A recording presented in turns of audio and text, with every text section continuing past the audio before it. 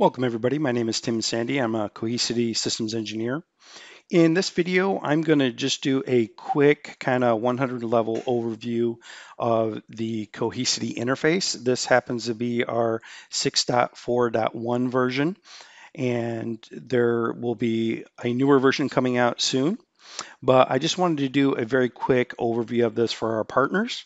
And so bear with me. I'm not going to be covering a lot in the interface. I'm just be covering the core topics in order to have this video stay under 15-20 minutes.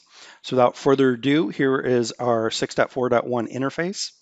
It is all HTML5, and if you have any type of automation solution, you can use APIs and call our APIs to automate anything that we do in our interface here. So at the top, we have a global search. This is much like a Google search engine where I can search for files or VM names, and it'll list everywhere that that file is located, including in your snapshots. Here we see that this is the Cohesity-01 cluster. If I'm connected to other remote clusters, I would have a little drop down here and would be able to select any one and be able to manage them all from a single interface. Here is kind of our settings. Under targets, we can connect to those remote clusters that I was talking about. Once we set them up here, then we would have that drop down to be able to switch between to manage them. External targets here, these are again external, so we're going to see based upon whether we're looking to archive data or tier it. There is a difference between when you select archive and tiering as to what your options are here, but we natively integrate because we are a cloud native distributed file system. We natively integrate with these cloud providers without the use of a cloud gateway. And as you can see for AWS, we have all the different S3 bucket types. Azure has their blob types. We have GCP, we have Oracle Cloud, generic NAS. We also use QStar to integrate with any tape solutions, as well as S3 compatible type cloud providers, because there's some ones out there that provide generic S3 compatible storage, much like Amazon Glacier or again the Azure blobs. So those are where we would connect to our external targets. Next, we have the help here. At any particular part of the interface that you're in, if you click on the help, it will take you to that particular information associated with that page that you're in at the time. This is Helios. We can connect up to Helios for organizations, especially that have multiple clusters, maybe even across the world, have a lot of clusters. Helios is basically the SaaS version of this interface we're looking at, plus I add some additional capabilities. There's a free version as well as a paid. So you can connect all your clusters to this, and then you can go log into the Helios SaaS solution. The interface will be almost identical with a few exceptions, and you could manage clusters all over the world from a single user interface. This will notify you with any success or failure jobs, and this is associated to the account. Going back to the settings here, we talked about remote clusters and external target. Here we have all the generic information. So generic information under summary for the cluster. Access management here, this is where we would connect to, for example, Active Directory. So as you'll see here in this demo environment, we're connected to this talabs.local domain name, Active Directory domain. Once we connect it to that, we use role-based access control or RBAC, and so we can be very granular and detailed in setting up different roles and access to functions. So for example, DBAs can only do backups and restores of databases only, not VMs or file data, or maybe the help desk can restore a file for an end user to its original location, but can't download the file, can't do any backups or anything like that. So we can get very, very granular on that. We have some networking options. You can set up SNMP for notifications if you use something like SolarWinds or what have you. But I wanted to show you this upgrade. Our upgrade process is a non-disruptive upgrade process. What it does is it basically upgrades a node at a time in a rolling fashion. It'll do one node once it's complete and that node is fully back up in line and upgraded. It will then roll to the next one. So non-disruptive, which means that you can do it in the middle of the production day while you're running backups, doing restores, anything like that. It will do it because again, we are a hyper-converged technology. So we're able to, with the multiple nodes, with hyper-converged technology, we can upgrade a node at a time without disrupting anything. So on the left-hand side here, we have the navigation pane. Click on dashboards. This is what you initially come into. We have several different dashboards. So this is the summary one, gives you generic. Again, this is a test environment, so the data is not too interesting to look at. We have the summary which you're in. We also have a data protection specific dashboard as well as file services. a cloud-based one, and then also if you're using our physical agent for SQL services, there's also a SQL dashboard. Starting off, just to show you under data protection here, we can connect to different sources. In this test environment here, we are already connected to two physical servers as well as a vCenter server. If you want to add sources, you simply click on this plus sign, connect to a hypervisor, a physical server. The one exception here, these sources are generally within the network. We already covered external targets. External sources. This is the one exception. This is external, obviously Office 365, which is hosted in Azure. But then we can also connect to SQL and Oracle databases, generic storage arrays, NAS. We have integrations with storage snapshot providers, certain vendors, as well as we integrate with Active Directory, and we can back up the entire Active Directory, which is a very cool feature.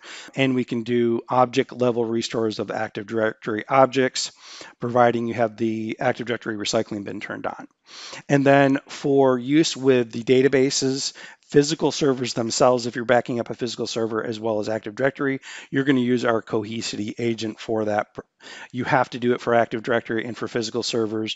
For SQL, you don't have to, but in order to get a deeper, more granular capability of protecting and recovering those databases, it is best practice to use the agent. It makes it a lot easier for you.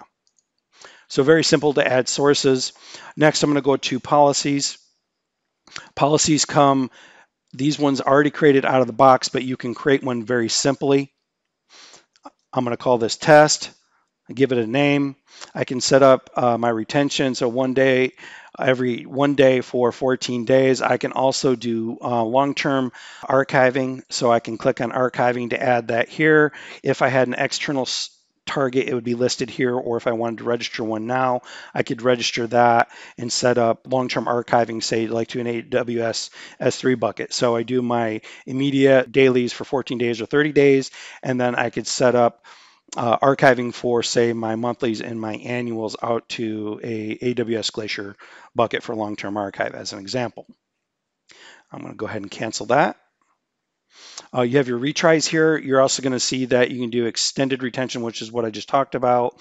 Your retry, which is already there. I can replicate to another cluster.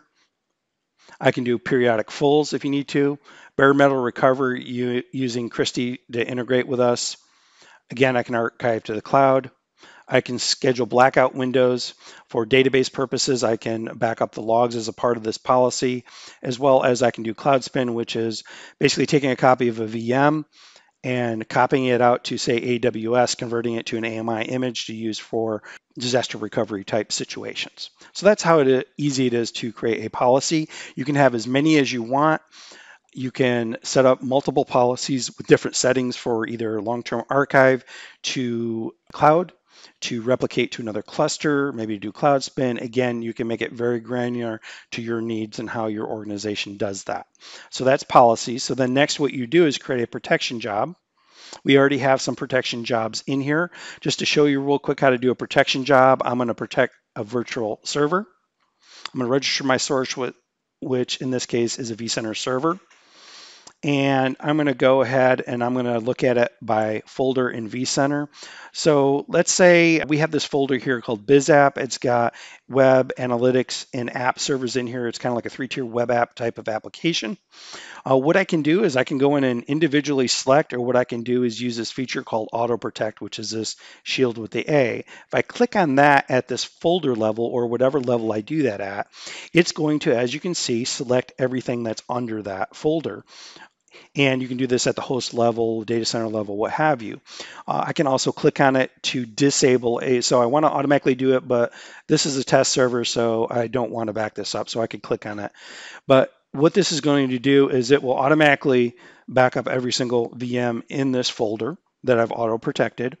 And then in the future, let's say you add additional web or app servers because the workload has increased. As you add additional VMs to this folder, it will automatically pick them up and protect them by default. So I'm going to go ahead and click Save. I'm going to call it BizApp for the protection group. I'm going to select the appropriate policy that's appropriate for whatever I need. I'm just going to say I'm going to do gold here, one of the ones that's already created. And then down here, you're going to see where we have some additional settings. You can create an end date, QoS policy. You can do exclusions on, for specifically for working with VMware and vCenter. You can exclude disks on the VM. You can do other things such as cloud migration. You can set up alerts on failures only or for everything. You can set up the priority. You can do pre and post scripts. You can set an SLA time period. Now, one thing to mention on the SLA time period is that this you can have a protection job that completes successfully, backup is done, but it fails the SLA. That just means that it did not complete the job in the allotted amount of time that you have set here. So that is a protection job. So we're going to click protect. So now we've created that job. And as you can see, it has started to go already. So now at this point, I showed you how to do a protection job. I'm going to show you how to do a recovery real quick. So we're going to recover a VM. And I'm going to say I want to recover the CentOS VM. So you can use wildcards in here. But when I type it in here, because of the Google search capabilities that we have, because when we back something up, we index everything. So here's the protection job that CentOS is in, this virtual protection job. But then here's the individual VM. So I'm going to go ahead and select this to recover. I'm going to click continue. I can select the appropriate snapshot. So if I wanted this particular date and time snapshot, I can click save. I can recover it back to the original location, to a new location. I'm going to do it to the original location, but I'm going to name this and I'm going to say, and I'm going to precursor it and I'm going to call it recovered. I can keep the original networking options. I'm going to do it unconnected to the network, and I'm going to say leave the VM powered off. I'm going to leave the network interface as auto select, and I'm going to click finish. So now what I'm going to do is I'm going to go to recovery to go back. As you can see, it's in the process of doing that right now. But if I go to my vCenter, where I'm recovering it to, you can see that the VM is actually technically already recovered. But what the job is still working on right now is when we do a recovery, it recovers the VM onto the Cohesity platform first, gets it up and running if you chose to do that. And then after that, it will do a storage vMotion back to the original data store for VMware that it was on. So as you can see, it is relocating that virtual machine back to the restore, but actually, if you did a restore and I selected to have this powered on, this would already be up and running at this point in time. So let's go back to the interface. And just real quick, we can also act as an as. So here under views, we can create a view. I could create an SMB view to where you can access via SMB. So I'm going to call this SMB only. I'm going to select the SMB protocol because, again, we can present NFS, SMB, and S3 protocols. Best practice is to do one at a time. You can see there's some, you can set it to be case sensitive. There's a lot of different settings here for security, for SMB, for file sharing, for antivirus and stuff like that. I'm just going to go with the default. I'm going to click Create View, and I'm going to go to Views. So I just created this SMB only view, which is basically a share. I'm going to go over here and I can copy the path. And again, this is SMB. So I'm just going to open Windows Explorer and I'm going to copy that path into here. As you can see, I can now access that. Now keep in mind, I created this without setting any NTFS or share permissions or anything like that to make this quick and easy for the demo. But obviously when you do this, you'd want to set up permissions appropriately in regards to Active Directory and your role-based access and your whatever your policy is for share or file level permissions that you use in your environment. We also have test dev. Test dev is essentially cloning. So I can do a clone of a VM or a database. I'm going to do that CentOS again real quick, and I'm going to clone it. So I'm going to select CentOS. Now I'm just going to leave the latest snapshot. I want to clone that one. I want to rename that to clone. I'm going to leave it powered off. What I need to do, the difference between a recovery and a clone is this. From a clone, I need to go in here, select the source, which is vCenter, the resource pool, the VM folder I want it in, and the particular view. And then I'm going to click Finish, and it's going to start doing that. So I click back, it's going to start running. If we go back over to vCenter, you're going to see that we have clone-CentOS already there, and it's already done. Now, the difference between a recovery and a clone is that a recovery, again, recovers it to our platform, then does a storage vMotion in a VMware environment back to the original data store. However, a clone only brings it up on our platform, and then once it brings it up on our platform, it stays there. But here's a nice little cleanup feature for your developers, and I'm going to go ahead and refresh the screen here just so it shows that it is successful, whether it be for patching or maybe for developers or DBAs, because you can also clone databases. You can see it's once it says successful, I can go here and say tear down. I say yes, tear down, go back to vCenter, and we're going to see that clone VM is now been removed automatically for us. Just real quick, we have the marketplace. If you click on all apps, it's going to take you out to our marketplace. Again, we run our file system as containerized items, so we can run apps and services on our platform via containers. We have third-party apps as well as Cohesity. The Cohesity ones that have the Cohesity name are free. The other third-party ones like Splunk, SentinelOne, you will have to bring your licenses for those.